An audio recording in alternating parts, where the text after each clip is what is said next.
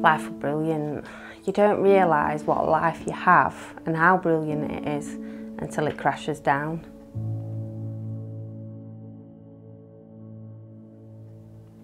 He was just amazing.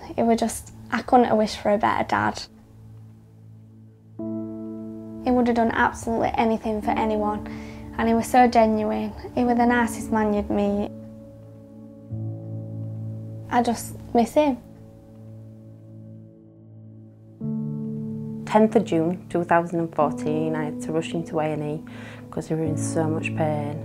And the day after we spoke with his nurse, his oncologist, and we was told that the cancer were back, melanoma cancer, on the 31st of July. It had the last CT scan the week before, and it has shown that at this point it had then gone to his brain.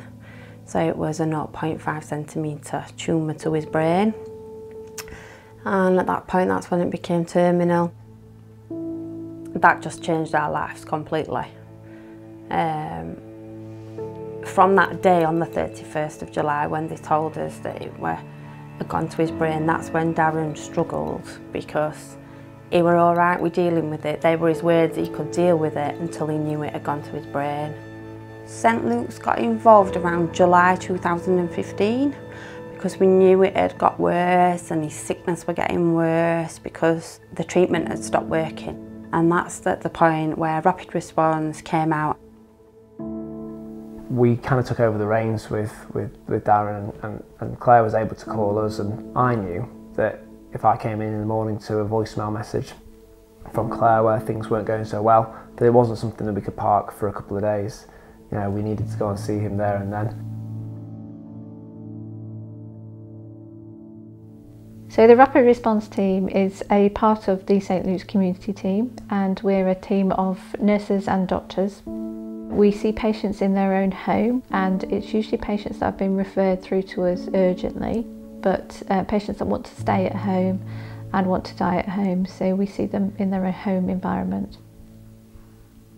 Darren was a really keen cyclist, and he really wanted to live his life and carry on training, but due to the nature of his illness he just wasn't able to, and I think he found just generally being unwell really, really frustrating.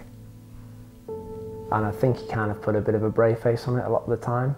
So I initially went over there as a man to talk bloke on bloke about things. But the bigger picture was that he had a young family and a wife that was, you know, wanted to do the very best for him and wanted to continue sort of home care as long as possible. But no one gets an instruction manual when people are ill. No one knows what the right thing to do is, what people shouldn't do.